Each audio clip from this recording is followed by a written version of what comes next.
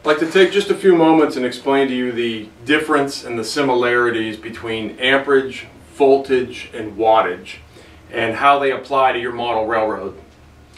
Amperage is also explained in the term amps. Voltage is volts, wattage is watts. Amperage times voltage equals wattage. Amperage is effectively the amount of power available.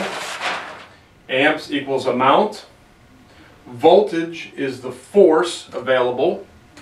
And wattage, or watts, is the work that can be performed with the amount and the force multiplied together. To give you an example, we have a 135 watt powerhouse here. We know that it's 135 watts, and we know that it puts out 18 volts.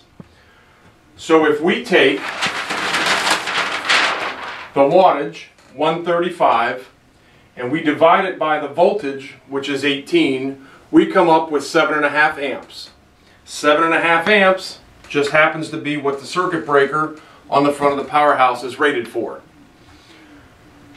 It can also be explained, or a similarity is a hose and water. To give you an example, the amount of water in the hose would be the amperage. The pressure of that water in the hose would be equivalent to the voltage, and the amount of work that is required to get that volume, or that pressure and volume, or pressure and volume through the hose, is equated in watts, or the amount of work that can be done. There's several AC transformers available on the marketplace, and what's important is that when you're looking at running accessories and running trains on the main line or on the track, you want to look for the higher amperage transformers. So even though a CW80 or an 80 watt transformer will run a typical legacy equipped locomotive, if you put 5 or 6, 7 lighted passenger cars behind it, it's really going to struggle. An 80 watt transformer is a 5 amp power supply. So 6 or 7 lighted cars could pull upwards of 4 amps if it has incandescent bulbs in it, or lamps in it. So you've got 4 amps for your lighted cars. You've only got 1 amp available for the locomotive. You have a quick short on the track. Boom, you've kicked the circuit breaker, the train stops. So when you're running power for the actual track where you're running the trains, you want to get your amperage up. 7.5, 10 amps. Even using things like a TPC with 280 watt powerhouses will give you 20 amps. Your railroad really dictates what you need in terms of power. But a good rule of thumb is to go at least 7.5 amps or higher for the main lines in, that you're going to run your trains on.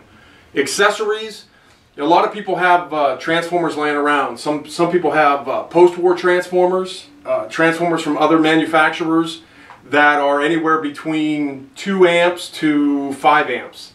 Again, if you know what the output, the voltage is, using something like a digital voltmeter or multimeter, you can measure the terminals on the transformer to determine what the output voltage, maximum output voltage is.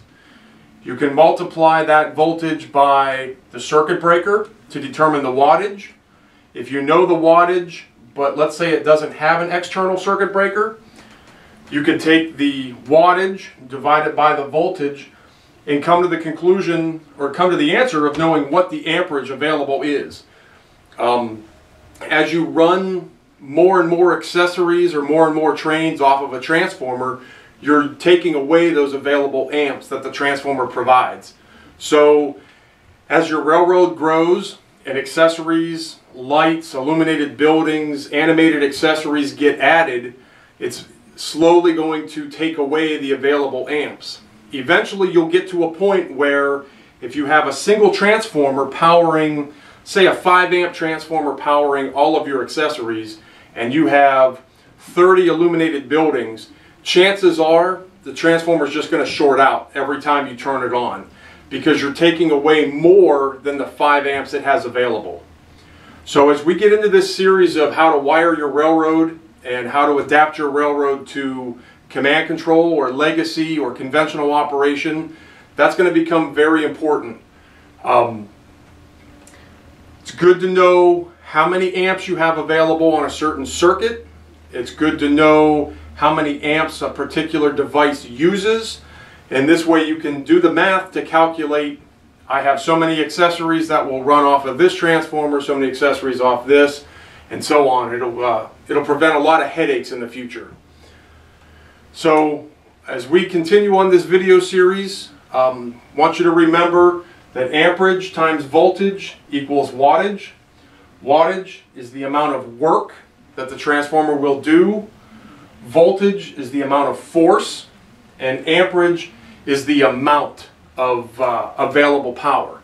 So again, track where you're running the trains, 7.5 to 10 amps, even upwards of 15 or 20 amps is preferred, especially if you're running in command or in legacy.